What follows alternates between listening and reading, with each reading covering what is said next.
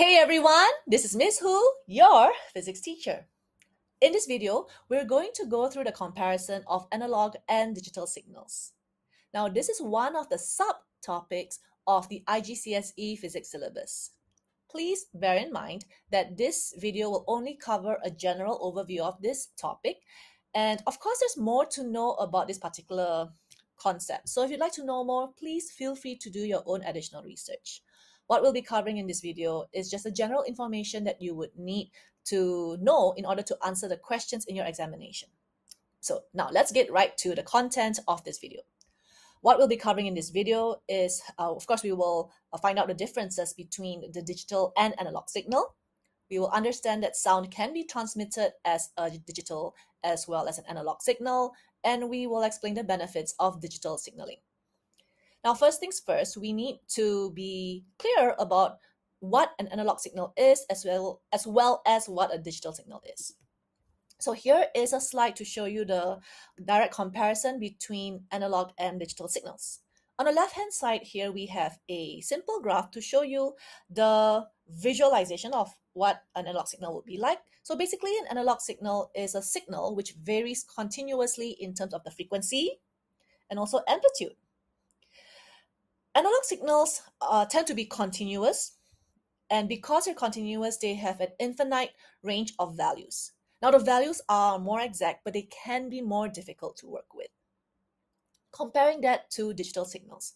Now, digital signal, it's a signal which consists of a series of pulses which are either on or off. So as you can see in the graph here, you can see it's like on, off, then on, off, then on, off. So you've got a on, off, on, off, on, off. So because of this on-off nature, digital signals are discrete. The range of values are finite. And while they may not be as exact as analog signals, they're a lot easier to work with. Here's an example to understand better about analog and digital values. Here's the simplest example that could be used. In this case, we're going to look at the comparison of thermometers. On the left-hand side here, we have a picture of liquid in-glass thermometers. Liquid in-glass thermometers are analog thermometers. They do have a continuous scale because it depends on the expansion of the liquid. Now, how we are able to read the thermometer value is based on the scale that we have built based on the expansion of the liquid inside the capillary tube. If we could somehow spot the tiniest change in the expansion of the liquid, then we would actually be able to get very exact values. For example, 19.29 degrees Celsius. If we could somehow zoom in and see, and really observe the tiniest difference, we could even be more exact, right? If you could really zoom in, maybe you could even get a number like, 19.291 for example, if we could. Obviously, the limitation here is, based on the human limitation, right? Digital thermometers, on the other hand, are different because they have been processed in such a way to display numbers that can fit only in their display. So, for example, if the digital thermometer was only developed to show one decimal place, then it only showed at one. For example, 37.0 degrees Celsius, or maybe 37.1, 37.2. If you want it to show more decimal places, it cannot.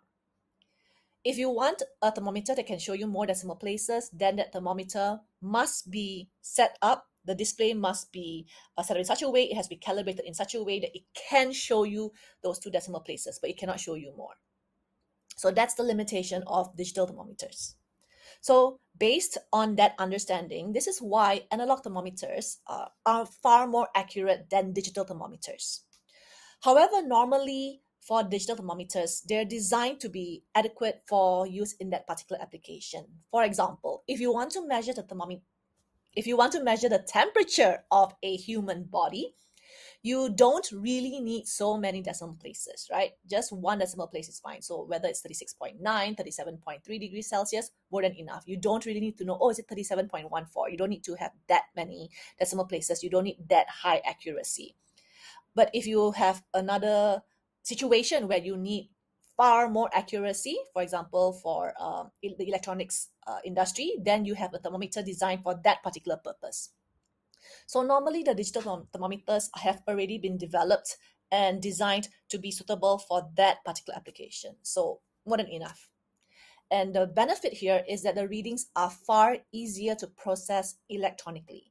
Now, what it means here is that, say, for example, if we need to make use of this temperature for another purpose, so you could actually hook up the digital thermometer to a machine, and the number can be sent electronically directly to the machine, which could take that temperature reading and process it for another use. For example, if you want it to, you want the machine to be able to detect, okay, if the temperature is too hot, you can switch on the air conditioning immediately, automatically at a particular temperature, then it can do that because the machine is able to accept that number electronically, process it, and trigger another circuit.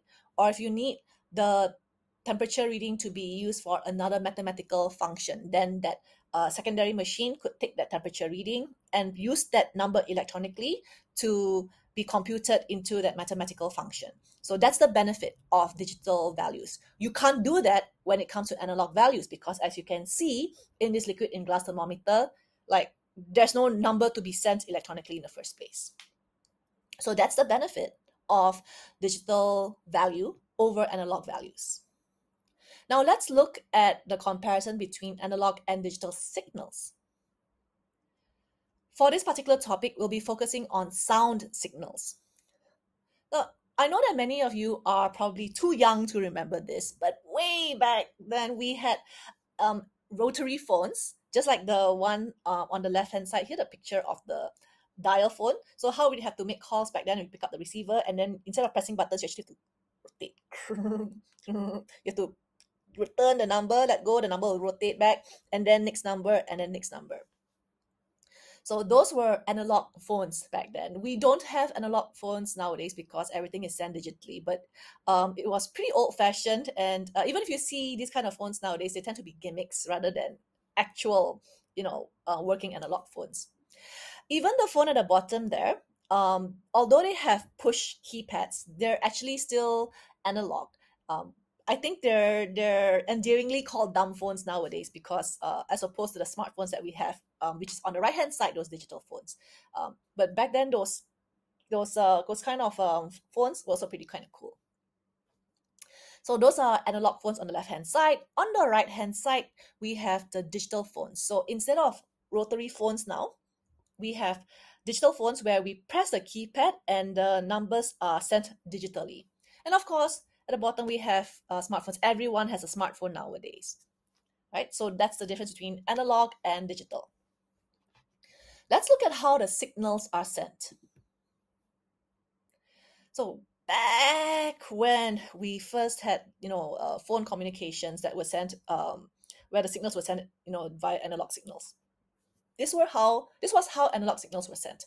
So if we were making a call and we're talking on the phone, so the person who's speaking will speak on the phone. The microphone on the phone will pick up the sound signals that will be converted into electrical signals. So how this is converted is because sound has varying frequencies and amplitudes, the electrical signals are then matching those frequencies and amplitudes in order to be transmitted. So these changing signals are analog signals, and these signals are sent through the copper wires over to the other end. So that phone then picks up the electrical signal, and using a speaker, it converts those electrical signals back to sound signals, again based on the same frequencies and amplitudes. So the person who's listening on the other side can then hear the sound based on those changing frequencies and amplitudes. But here's a problem. Usually the transmission of signals, although we want it to be perfect, they're usually not, because along the way, there will be noise picked up, electrical disruptions picked up. So although the analog signals are, we've got the changing frequencies and amplitudes, and they're trying to maintain that purity along the way because of electrical disruptions. And remember, these are electrical signals that are being sent. If they pick up any electrical disruptions, that's going to be added on to the electrical signals. And what you'll find is that along the way, you'll find that, okay, instead of having that pure clear sound, it starts picking up noise in the form of that zzz, and when it gets to the other end, the listener is also going to hear not only those sound signals, but all the noise along the way. So if any of you have ever experienced hearing all those electrical disruptions, that's why when we hear that person, we're like, we can't hear, like, we can hear something being said, but we can't really hear clearly. And that's because there's a lot of noise that has been picked up along the way during transmission. So that's a problem with analog signals. Now let's take a look at digital signals. Similarly, the phone needs to convert the sound signals into electrical signals. The difference here is that when it comes to digital signals, because they're based on, off, so it encodes the sound signals into electrical signals using pulses instead. And then these pulses are sent as digital signals, usually through optical fibers, over to the other end. And what happens is the decoder would translate those pulses with the changing frequencies and amplitude back into sound signals. How come digital signals can be a lot clearer and better than analog signals? It's because of the use of amplifiers and regenerators.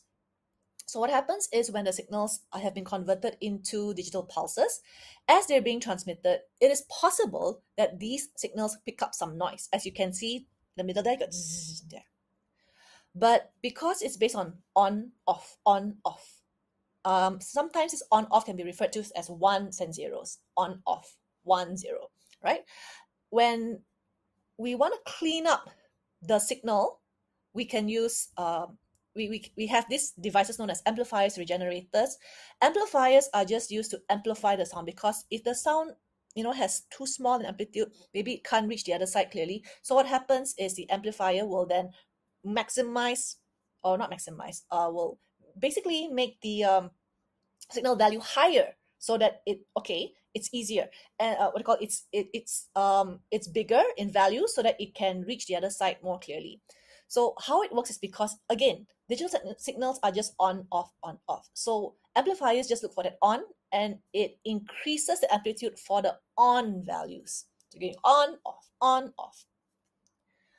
Regenerators can clean up the signals. So because all the device is looking for is for on and off, what happens is that, okay, this is on, this is off, whatever noise along the way, it just clear it, so that you can get, again, the clear, smooth sound.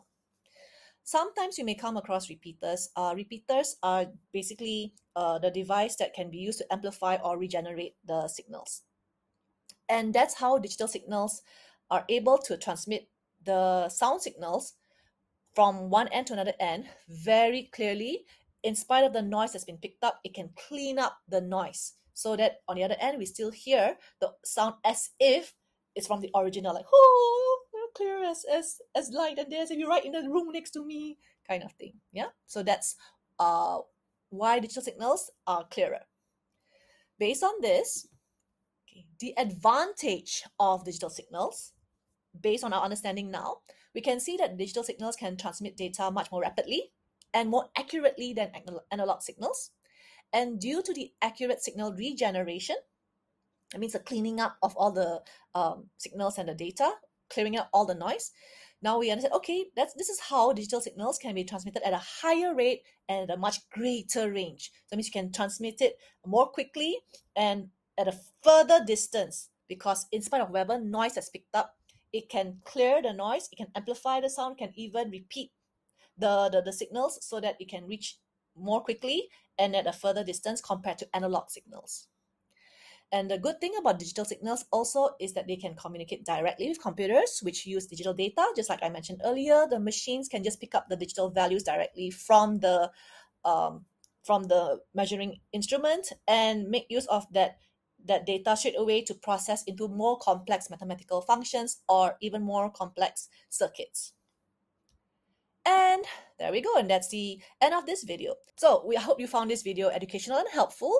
Don't forget to click like and remember to subscribe, so that you can get access to more videos just like these, which give you a general overview of the topic for a quick understanding for your examinations. Happy studying!